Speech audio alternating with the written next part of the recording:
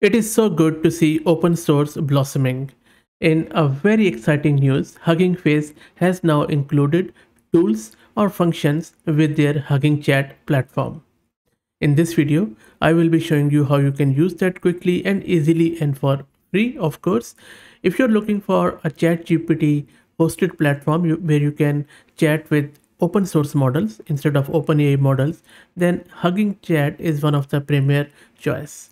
All you need to do is to go to huggingface.co, sign up with your email account, log in, and then go to Hugging Chat, and you'll be presented with this screen. Here, automatically, the model is selected as command for R plus, which is um, really good for RAG and for tooling. I already have covered its RAG capabilities and a lot of other features in my other videos. So if you're interested, please search the channel. But if you want to do tooling on a hosted platform for with Hugging Chat, then just log in there and you'll be presented with this.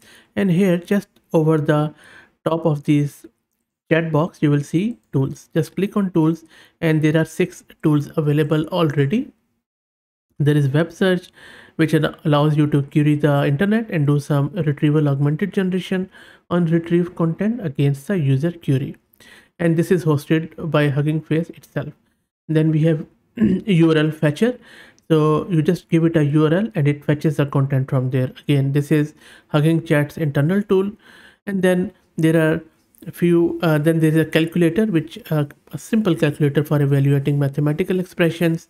This is again Hugging Chat's internal tool. And then rest of the 3, which includes document parser, image generation, and image editing, they are hosted on 0 GPU space.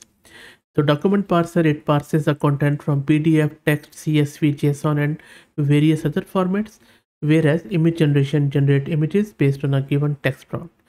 And then we have image editing that edit images based on a given text prompts. And also, this is a beta release of tools on Hugging Chat by the way, and it really opens up a wide range of new possibilities, allowing the model to determine when a tool is needed, which tool to use, and what arguments to pass via function calling. So tools are only available on the default Hugging Chat model, by the way, which is Cohere Command R plus, because it is optimized for using tools and has performed well in all the tests which Hugging Chat has done. Also, it uses 0 GPU spaces at endpoint. So if you want to build your own tool on the 0 GPU space, you can build it and then you can ask Hugging Chat to add it. So if you want your tool to be chosen for this, there are few criterion. For example, a tool must be a 0 GPU space. Then tool needs to be fast, 25-second at max to ensure a good user experience. Also, your tool should be simple and fun. So that's it. Let's try to use it and see how it goes. Before that, I'm just going to say who is Fahad Mirza, the AI YouTuber. Let's see if it automatically searches the web about me. There you go, it is generating it. I will let it run to show you the speed of it. So let's wait for it to come back.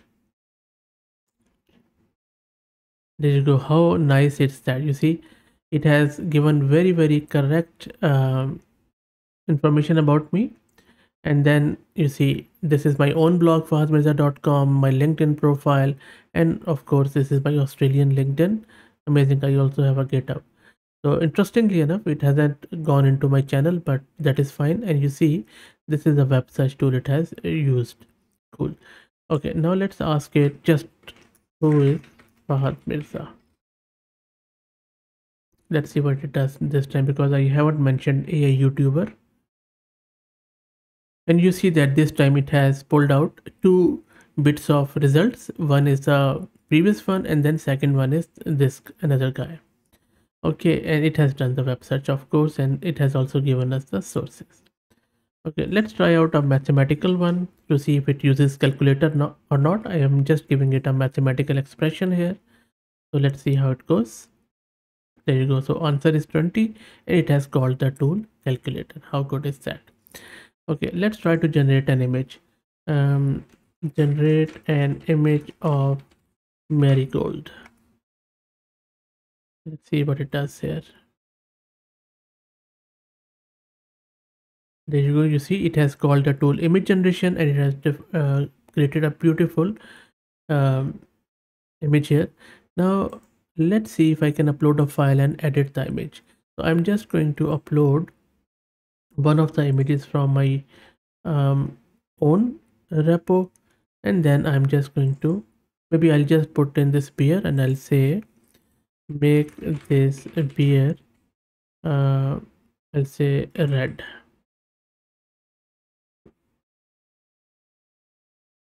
Okay, where is the beer? Yep, there's a tool. Okay, I'll say again, make this beer red. Okay, so I think there is some issue here. It is not really working, so I'll just try it again. I'm just going to first delete this image, upload the file again. Maybe I'll give something else. Maybe I'll give this. And where do I put? Okay, I'll just say make the sunset blue. Okay, so it seems that this tool is having issue. That is fine. What else is there? I can also select and deselect, which is good. Let me try to try the document parser. I'm going to delete it. Let me select one PDF file from my system.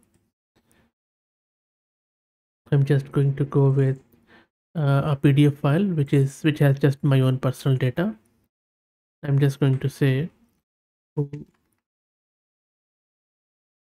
is Fahad. So let's see if it is able to do the rag with it.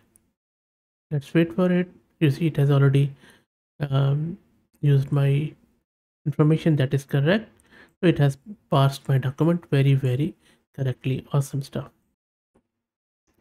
And now I have just uploaded a finance.csv. It has a lot of CSV dummy data about products, their sales by countrywide. Let me ask it which product is the most popular in terms of maybe sales. Let's see if it is able to do the analysis there. Let's wait for it. I don't think so it can do analytics, but let's see. You see, it can parse the document, but it cannot really do the analysis. Okay, let's try to see if it can fetch the URL. What is the subject of mirza.com? Let's see if it uses this tool, URL fetcher. There you go. You see, it says it couldn't do it. Error calling tool URL fetcher, but it has given me the information. I'm not sure if it has pulled it out from the web or it has still used the URL fetcher. And you might see these errors here and there because it's very fresh. I think just few hours old.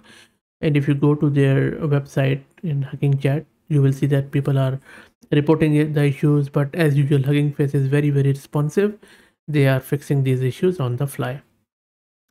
So that's it, guys. Let me know what do you think. Really impressed by it. Amazing stuff from Hugging Face yet again. If you like the content, please consider subscribing to the channel. And if you're already subscribed, then please share it among your network as it helps a lot. Thanks for watching.